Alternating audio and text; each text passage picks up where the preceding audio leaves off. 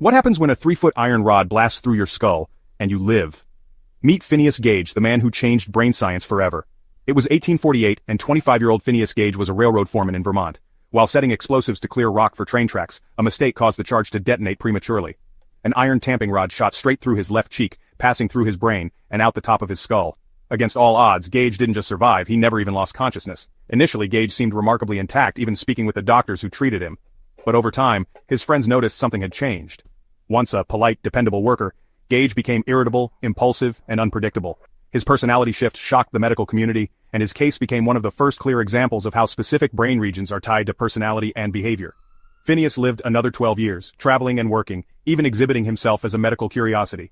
His story laid the groundwork for modern neuroscience, teaching us that the brain isn't just one organ, it's a complex map where damage to one area can alter the very essence of who we are. Want more incredible history stories? Like, share, and subscribe to History Crossroads?